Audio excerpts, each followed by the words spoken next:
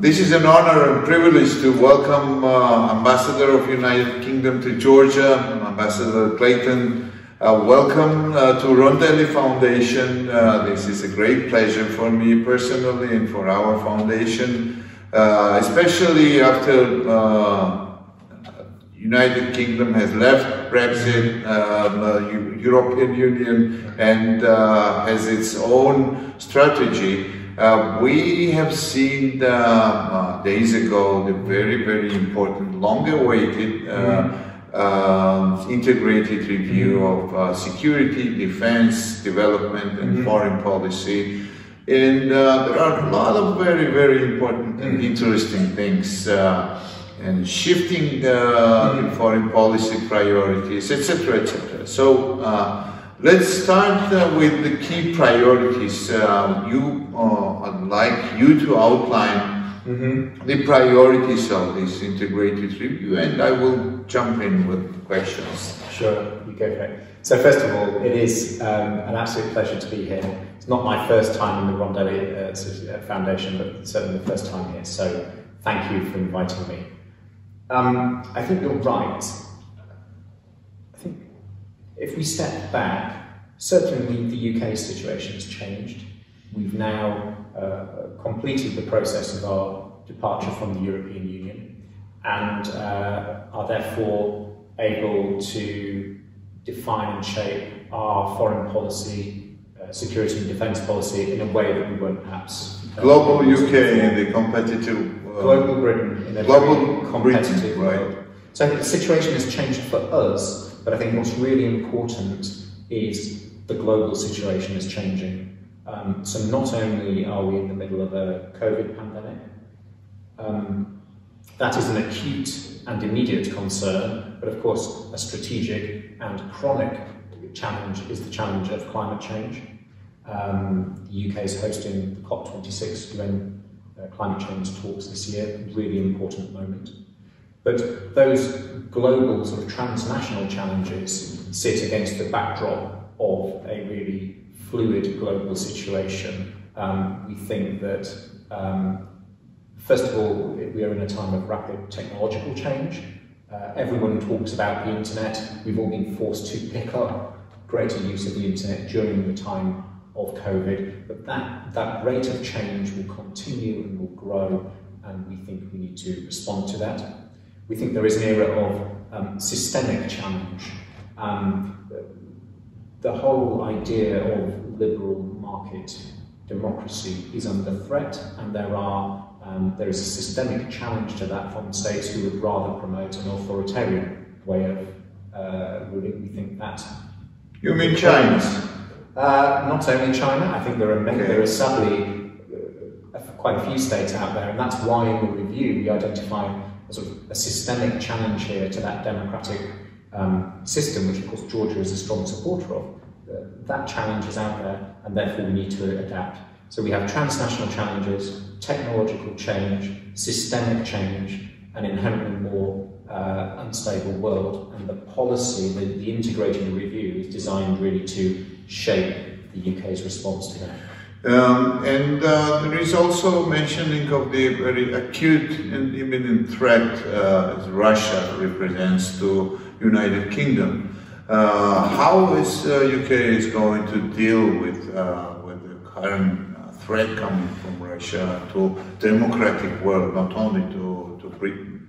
So there are two things. I think first of all, the review is really clear that the relationship that we have with Russia at the moment is not the relationship we want.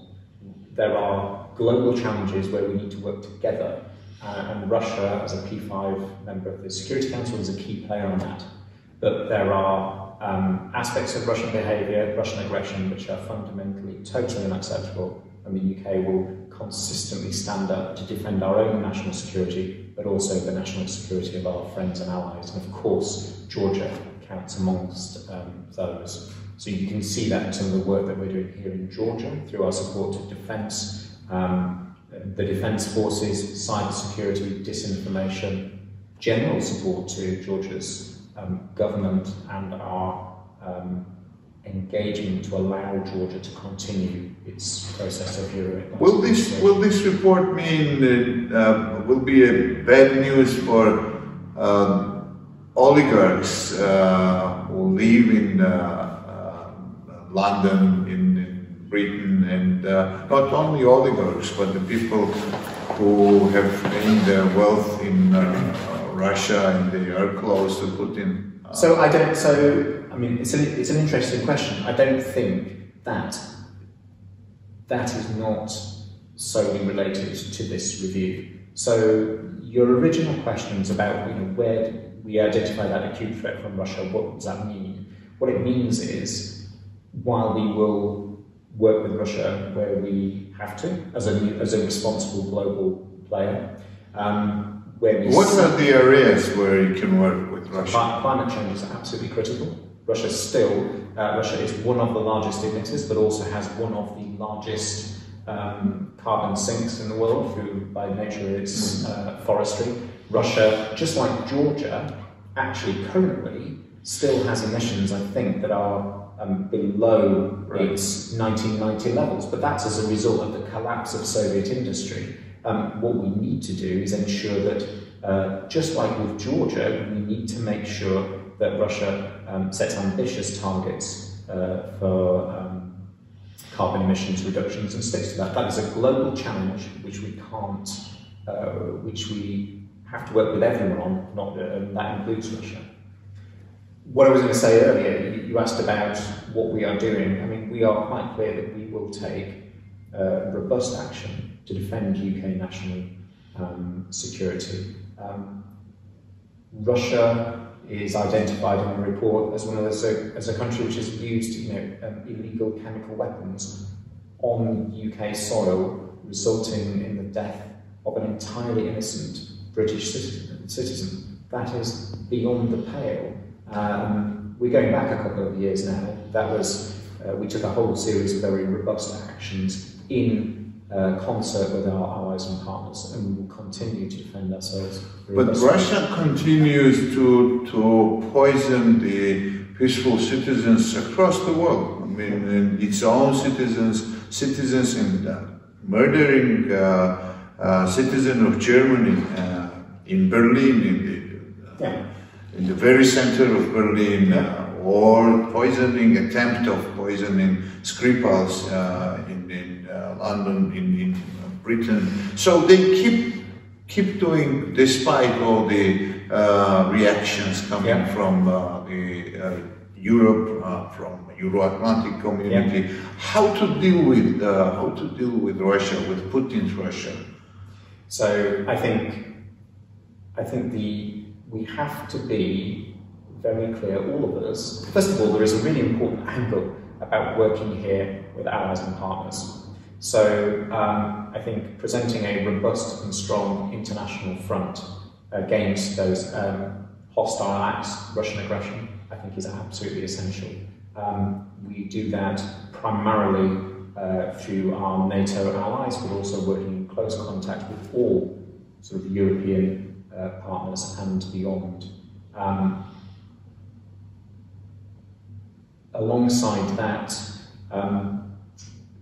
so as part of that, I suppose, when it comes to the integrated review, for example, we've just announced an increase in our funding for our defence and security forces, which will take... It's very ambitious increase. So it's a £24 billion increase, which will take the total to £188 billion over the next 4 years. We'll be the largest, we will continue to be the largest European contributor to NATO. But here again, we absolutely stand by the Bucharest announcements. We support NATO, Georgia's membership of NATO in the future, and of course we will continue working here to increase Georgia's NATO interoperability. And that is a key part of what do you increase the nuclear stockpile because of increasing threat from Russia? So the review is quite clear on that. So we will go up from, I think it's, we had said we would limit to 180 warheads. We are prepared to go up to 260 warheads. That is as a result of technical and also doctrinal changes made by others. And that means, in part, Russia. There are, you just need to read the press. They are investing in all sorts of new missile defence, hypersonic vehicles, etc. The UK has always said we will retain a minimum credible deterrent, and as a result of those changes, what we need to do to maintain, to keep that deterrent credible, means sadly we have to increase the numbers. But we will still have, despite the criticism out there, we will still have by some way the lowest number of nuclear warheads of any of the 5 nuclear powers. You mentioned the systemic challenge, and I reacted with mentioning China. What is China for Britain?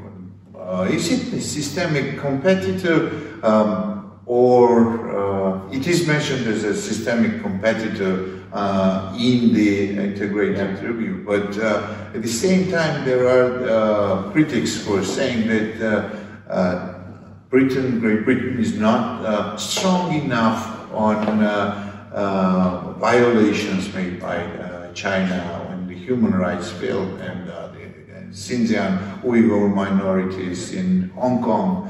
And how do you see in nearest years the decay of China and its Communist Party? So you asked earlier about Russia, and I think I'll quote the head of our security service said, Russia at the moment is making the weather, China is changing the climate. And I think that's something that we have to bear in mind.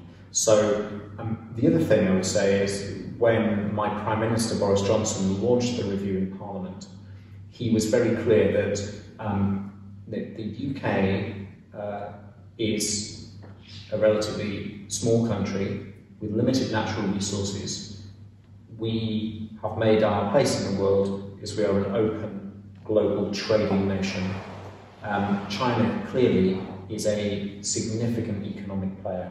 So the review is quite clear that we will need, as an open trading nation, we will need to maintain and grow a healthy trading relationship with China. But just as with Russia that I mentioned before, when we see practices which we do not agree with, we will defend our national security, our economic prosperity robustly.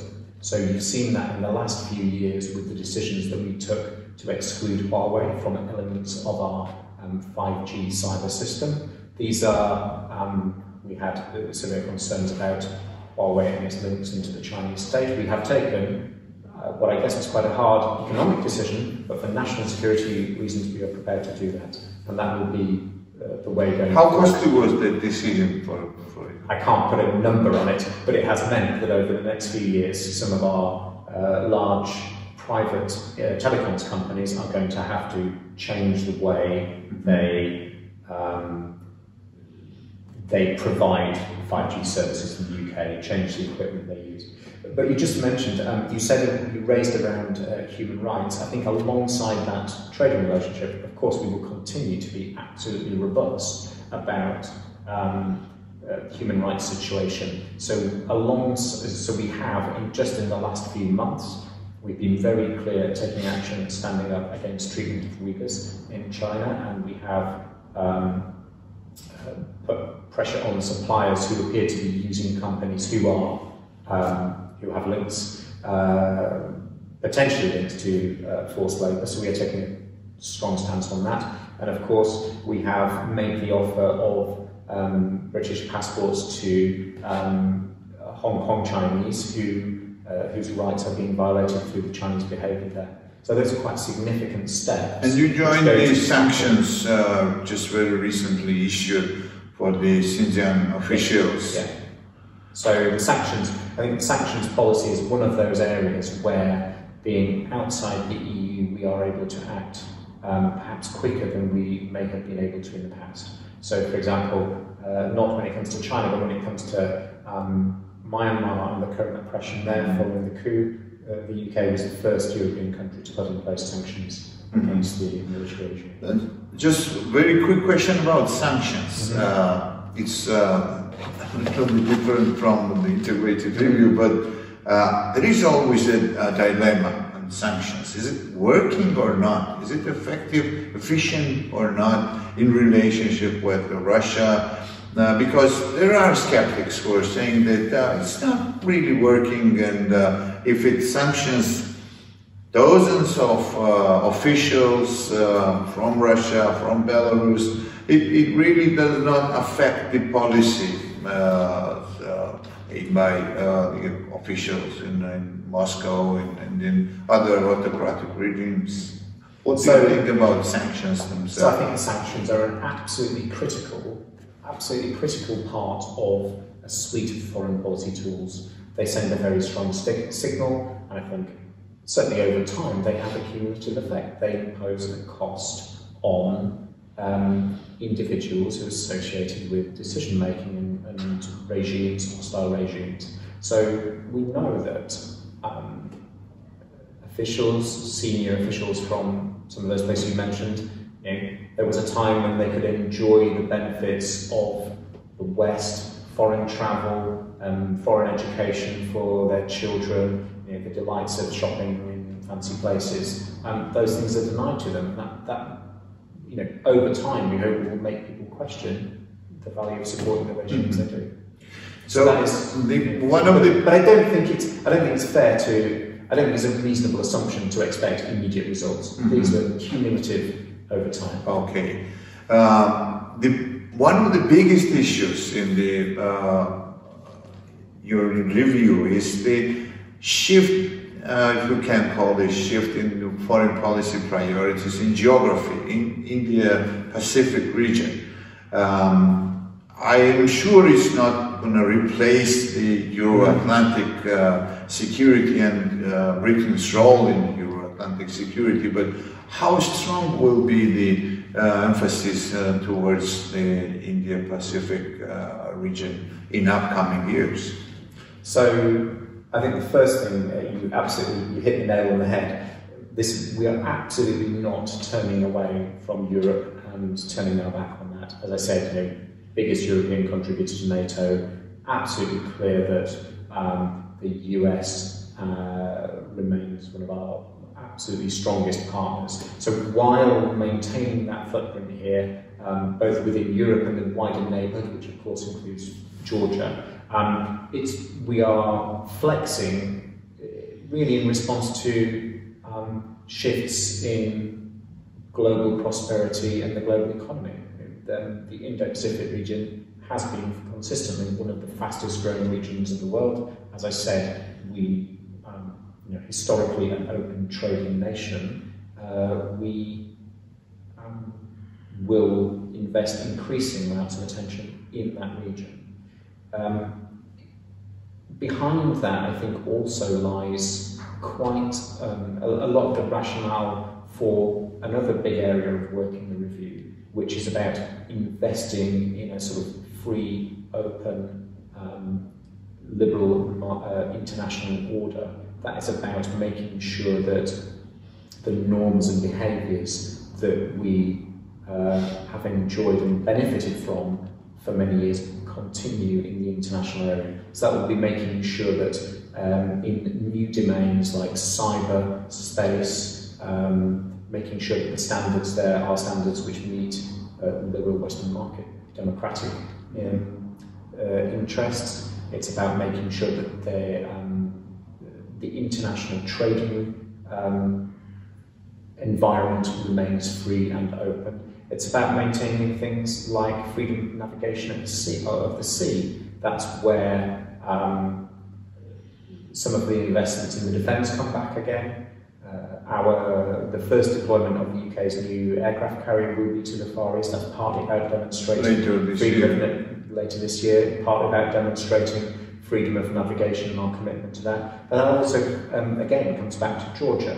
We regularly both contribute through NATO to activity in the Black Sea area, but also through our own sovereign deployments. So we had HMS Dragon visit Batumi last October. Again, that is all part of our commitment, really in Georgia's backyard, to maintaining that freedom of navigation. And I very much hope that we'll see other ships visit. Very good that you mentioned Georgia. You mentioned before, when in relationship with the Euro-Atlantic integration, Georgia's key foreign policy priority, one of key foreign policy priorities, is NATO membership. I know the supportive position of your country. We have benefited from the World Summit the most in 2014, and since then we have the SNGB, the substantial package. So you mentioned the Black Sea region. Black Sea security is becoming more and more in the central focus of the international community. Is Britain going to be more active from the military point, supporting Georgia's security in the Black Sea area? More exercises, should we expect more visits of the Royal Navy from Great Britain? So, well, I certainly hope so. So, we already have. So I think there is a really strong and solid bedrock of military defence cooperation. We have sort of regular Georgian officers attending training courses in the UK. Some of this was hit a bit because of COVID, but I was really pleased, even in my short time here, we've had 140 troops training in exercise, Agile Spirit, I think. Yeah. We had troops training, we've had the ships visit. I think that will all continue. I think the important thing, that one of the things that comes out of this review is the fact that the global situation is changing. And what Georgia has absolutely experienced this at first hand. You see not a very basic division between peace and war, but actually an environment where the boundaries are blurred and defences are tested and probed. Borderisation is a really good example of that. The illegal detention of Georgian nationals in Al-Khwarizmi, South Ossetia. So you see that on a daily basis. I think the challenge for us, so the UK is already working with Georgia on some of these areas. Cyber security is a really important one. Disinformation is another one. What I think I'd like to see over the next few years is building on this review and frankly the transformation that's going on inside NATO. The challenge will be to make sure that we don't simply retain a sort of old-fashioned or traditional defence engagement with Georgia, but that engagement on defence and security evolves as NATO itself evolves and as the threat evolves. In some areas, Georgia has been, sadly in many respects, but Georgia has been on the front line and actually has been one of the sort of early victims of that new style of warfare, be it through conflict, proxies, cyber. The challenge will be to harness that experience and bring it in for the common good. And the UK is absolutely committed to working with Georgia. How to make stronger British investments in Georgia? What to do here? Well, so I've had all sorts of bright ideas levelled at me on that. I have to say, one of the things that comes up consistently with business people is political stability. That won't be a surprise to you. And so the standoff that we have at the moment, I think, is not conducive to attracting more foreign investment into Georgia from anywhere, let alone the UK.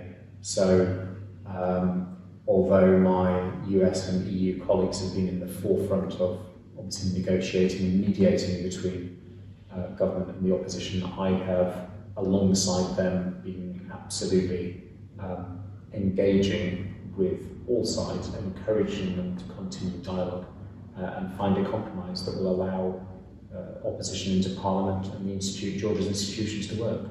So it's a bit of a political answer to an economic question, but honestly, for as long as political instability continues, I think Georgia will struggle to attract significant foreign investment. And I think the statistics show that. I think there's been a 50-odd% collapse in foreign investment. Some of that will be down to COVID, but I suspect not all of it. Yeah, I think one of the worst statistics in last 10, 15 years, since 2007 and 8, we have the lowest rate of the foreign. Since the last time you had a parliamentary boycott? Yeah. It's not only because of the boycott, for sure. But yeah, but since the last global financial crisis, war with Russia, and since then we have the lowest foreign direct investments. But last but not least, it is important, you mentioned the disinformation, fighting against the hybrid threats. Where is your country with the programs? And I just wanted also to mention the development, which is also very important in the integrated review. I was really happy to see that the reverse of the budget cut for the international development, how it affects the UK-Georgia cooperation. We see more new projects coming from your country in assisting Georgia's development. So that's a good question. So first of all, when it comes to disinformation... I managed to put 2 questions. Yeah, no, that's more. So I think there's 2 things. When it comes to disinformation, we have a sort of a strong and growing relationship with Georgia on that. So we work with a range of governments or ministries, organisations on that problem, beefing up capabilities and allowing people to spot disinformation and tackle it. But equally we work with civil society organisations and indeed independent journalists who can hopefully are in a position to set the record straight. And some really powerful examples of that. You're right, the decision to reduce temporarily our development budget was not an easy one. It's caused a degree of concern in the UK, which is why right up front of the integrated review, of course, the Prime Minister reiterated that this is a temporary cut and we will return to 0.7 when the fiscal situation allows. That headline size, the numbers are still massive. We are talking a £10 billion budget for overseas development assistance. That puts us at 0.5, puts us well above the OECD average on development spend. So I think fundamentally the UK is in a good situation.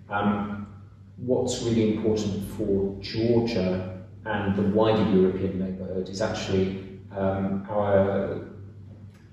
it's a bit hard directly to compare, but certainly the region as a whole has not suffered a significant cut, if at all. In some cases it's increased, others it's been reduced. So actually, despite the headlines, Georgia, as part of the wider European neighbourhood, has done very well. We've been able to, we maintain our support on support to your defence forces, the Ministry of Defence reform, but critically, overall public administration reform work should continue, and we're actually increasing our investments around the protracted conflicts. So we've just launched a programme with UNDP to encourage cross-border community contact, etc. So in some areas we've actually been able to increase, which of course I'm really pleased with. What are the areas,